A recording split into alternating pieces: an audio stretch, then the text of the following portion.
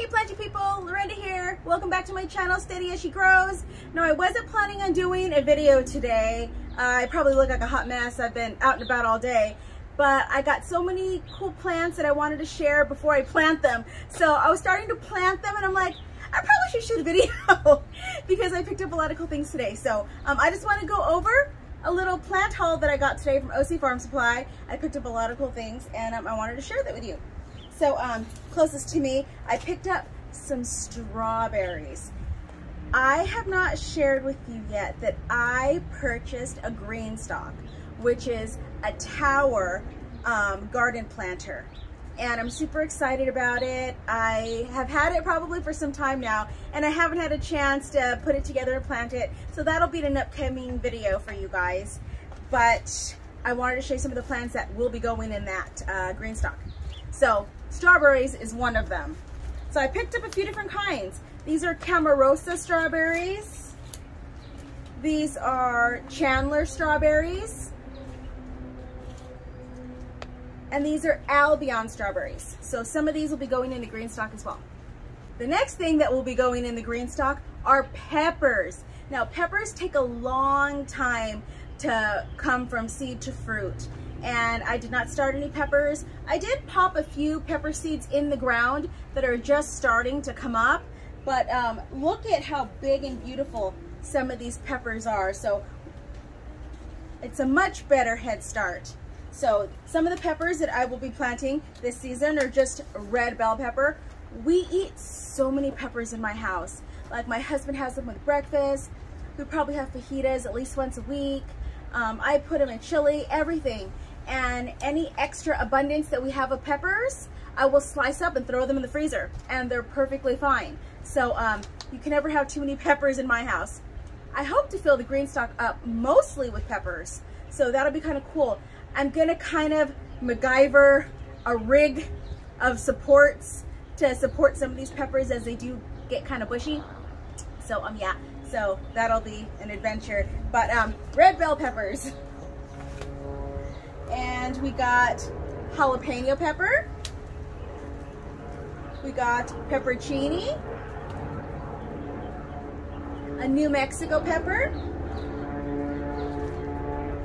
Italian gourmet peppers. These look so delicious. We got an Italian long pepper. And those are sweet peppers other than the jalapeno, I believe. This is a purple bell pepper. This pepper is called Mamma Mia Giallo. Mamma Mia Giallo. It's a sweet pepper. It's like an orangey pepper. A sweet banana pepper. A big early pepper. I think it's just a red bell pepper. I picked up a few of those.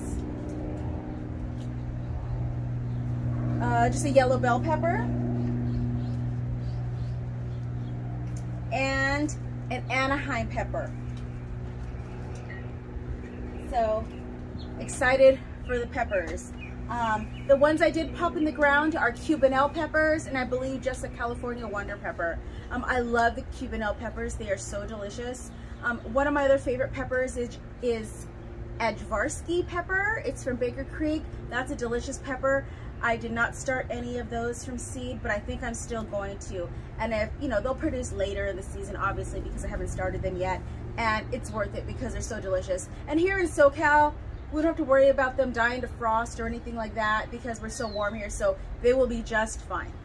And I encourage all of you people in warmer climates as well to just pop some seeds in the ground, because if they can withstand your climate, you'll be fine. If you don't get a frost or you get a very late frost, you will be fine. You'll get some peppers. Alrighty, what else did I pick up there at OC Farm Supply? These are some double purple impatiens. They looked really pretty. Like, you know, I'm a sucker for flowers. I picked up some sweet alyssum. Now this is a purple alyssum. You can see that right there. Now I'm going to try to use some sweet alyssum as a living mulch. I have some in my garden already, and it's very low growing, and where I do have it, it keeps the soil moist there, and I thought I would try it. So, and I'm always looking for low things that don't grow very vigorous, that don't take a lot of water, that can withstand our sun. And this seems to do fine in my garden. So I thought I would try it as a test to mulch some of my tomato plants with it, to see if it'll just kind of like grow around the top, so I don't have to worry about watering it so much in the dead of summer. If this is planted in the pot with it, it'll be fine because it'll retain the moisture. Because the last thing you want is bare soil. And I have so much in my garden with bare soil right now, and you can really see it get so dry by the end of the day. What else did I pick up? I picked up some cucumbers. This is a 6-pack of cucumbers, and there's almost 2 plants in each little cell here. So you get a lot of cucumber plants for this. And this cucumber variety, I've never heard it before. It's called So You. And it's a ribbed cucumber, like those little ribs all along the cucumber around it. Kind of neat. It's a kind of a Japanese cucumber, so I thought I would try it. I'd never seen it before. It's an Asian cultivar with long, rigid, sweet fruits up to 18 inches long. Wow, that's pretty cool. Oh, and now what else do I have over here? Push these out of the way. I picked up some just Japanese cucumber. And look, almost 2 plants per cell. You can't go wrong.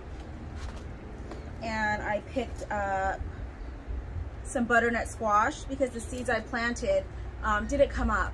And the plant that I did plant last year, I mean, they were good, but they weren't super sweet. So I'm thinking maybe it's just the variety I picked, but I thought if I try a different variety, maybe it'll be a little sweeter. Or if you know how to get your butternut squash to be sweeter, let me know in the comments. I would love to hear your input on it, because they were just okay. They didn't blow my mind, but hopefully these ones will. And I picked up 2 more tomato plants. I need another tomato plant like I need a hole in the head. A San Marzano and a Paul Robeson. Oh, and there's 2 plants in this little pot here. Yay! You know that meme? What do we want? All the plants! Where are we gonna put them? We don't know! That's totally me. Okay, and what else we got over here? Oh. We got some more Sweet Alyssum, but this is like a variety pack with different colors. I thought it was really pretty.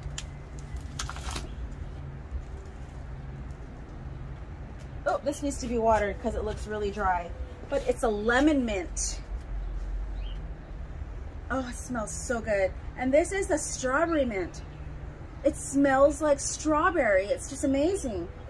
I had never seen it before, and you know, I love mint in my teas and my waters. So had to pick these up. And lastly, ooh, just wait. Look at how beautiful these are. I picked up 2 more blueberry plants. Now this one is called an emerald, and it says highly productive, will fruit with no chilling. It gets 5 to 6 feet tall, requires very little pruning, use acid fertilizer, and plant in the full sun. Well, that's perfect for me. Does it need chilling? Great. And it already has some flowers on it, but I might pick off the flowers as I plant it, so it'll put all of its energy into the roots right now. And this one is called Sunshine Blueberry. Sunshine Blue, mid-season, heat-loving southern highbush variety. Compact, upright, evergreen foliage, 3 feet tall, hot pink blooms fade to white in spring, followed by berries, sensational in landscapes. I don't know if you can see this. Look at all the buds on this plant. There are blooms all over. So I love blueberries, and I am super excited about these plants. So I do have an acid planting mix that I picked up at OC Farm Supply as well. It's by GB Organics. Now you want to plant blueberries in soil that is very acid, which is a low pH, because they kind of like a soil with a lower pH. So if you plant it in the regular potting mixes, which are usually a neutral pH, like a 7, they'll do okay, but they'll do way better in a lower pH. And the bag soil, it's a little more pricey, but it's so worth it. And if you're gonna spend the money, like these plants were like $27 each. If you're gonna spend the money on these plants, you want them to do the best they can do. So spend the extra little bit of money and buy the acid soil so your plants will be happy. It's so worth it, right? The last thing we want is to spend a lot of money on fruiting plants that don't give us any fruit. It's like, what's the point? We're just throwing money out the window, and I don't have money to throw out the window, do you? So that's everything I picked up today at OC Farm Supply. Stay tuned. In the next video or two, I'll be posting a video of me trying to put together the grain stock and the supports that I'm gonna jerry rig and get these in there. So that's gonna be an adventure, and I'm really excited about it. A little scared, but really excited. So if you haven't yet, get out and grow something. It's a beautiful day. Please give this video a big thumbs up if you like it. Share me with your friends. Tell the world Steady as she grows in SoCal likes to grow as much as you do. So take care, and we'll see you on the next one. Bye.